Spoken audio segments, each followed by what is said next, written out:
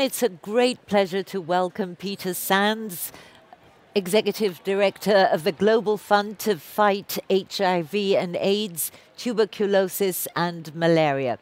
The fund is the world's largest public-private partnership to set up finance programs to treat and prevent these three diseases and strengthen national health systems, raising and investing almost $4 billion annually.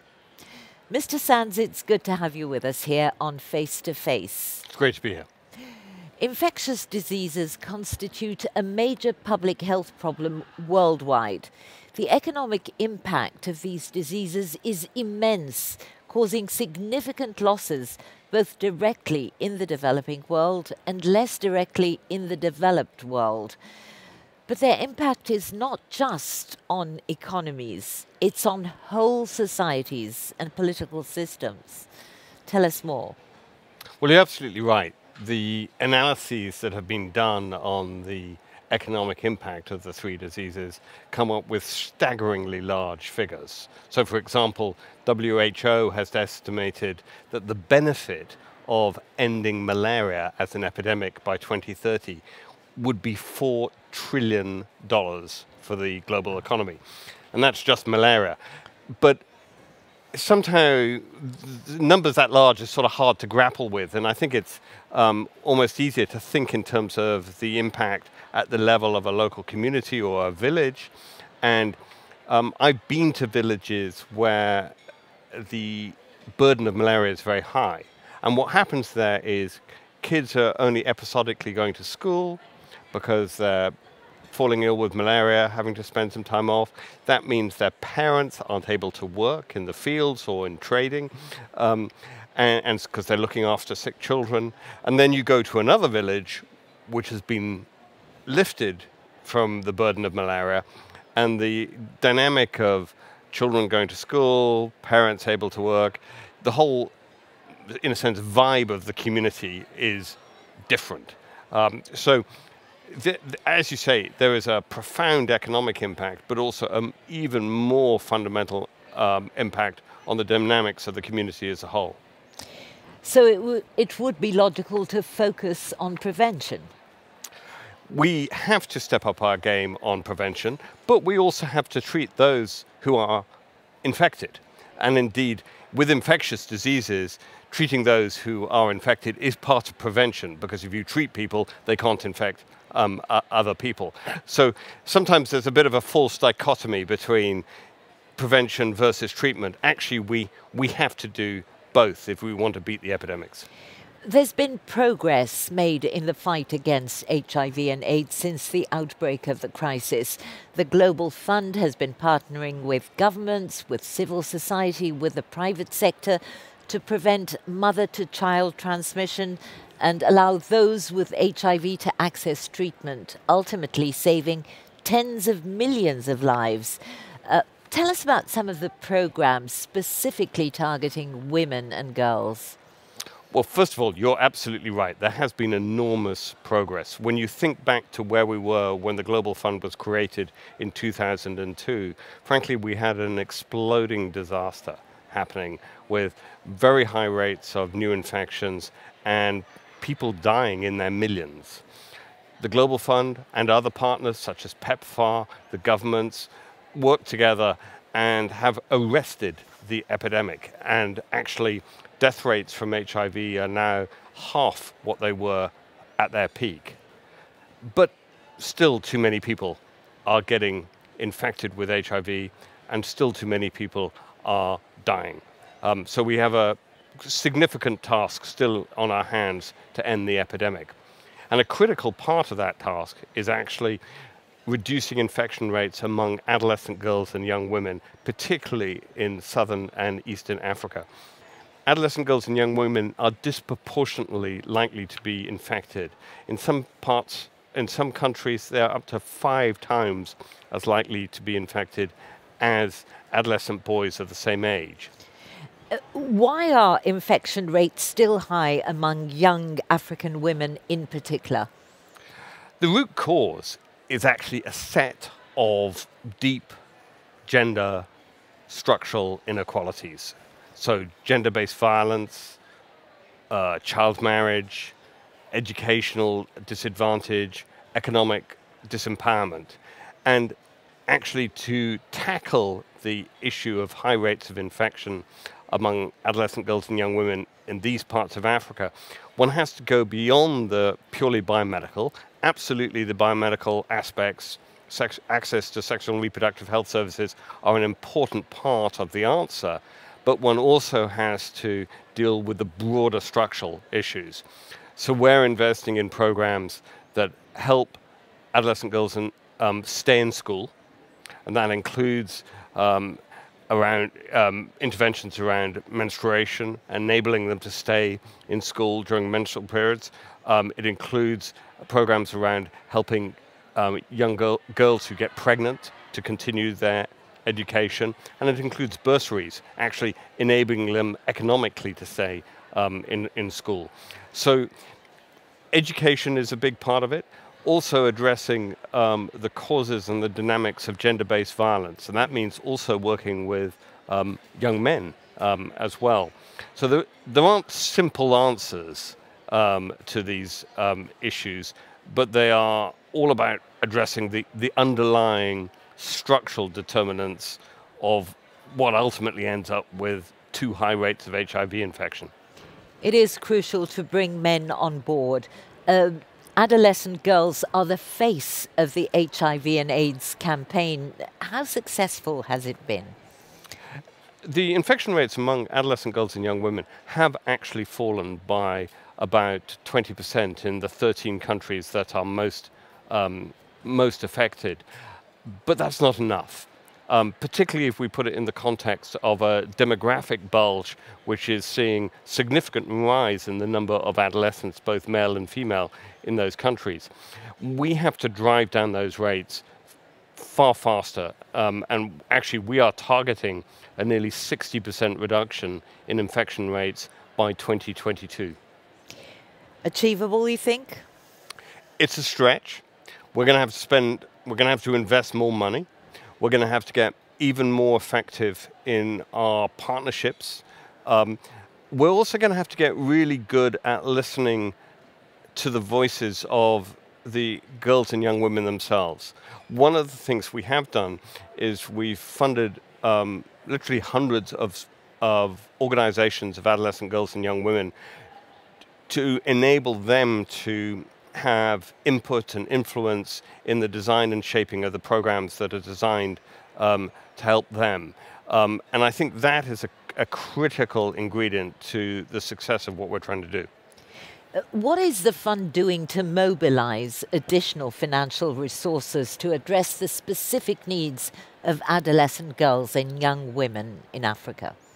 Well, the starting point is the mobilization of our core funding. And we are in our replenishment process at the moment.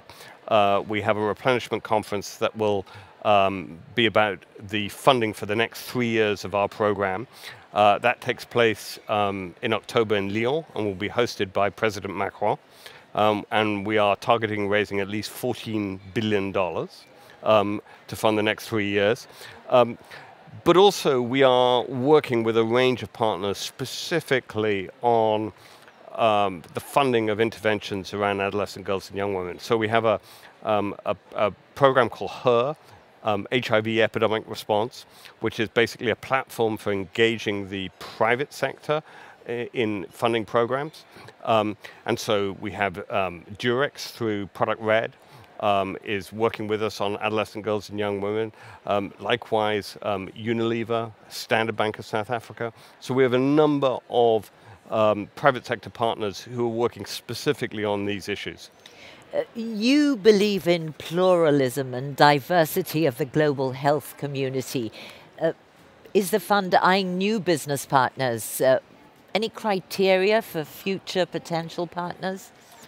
Well, absolutely, we see scope to draw in other partners. And it's not just about drawing in partners for money, it's also drawing in partners for the capabilities they can bring, whether it's capabilities in data analytics or supply chain or the fact that they have a voice and a reach and they can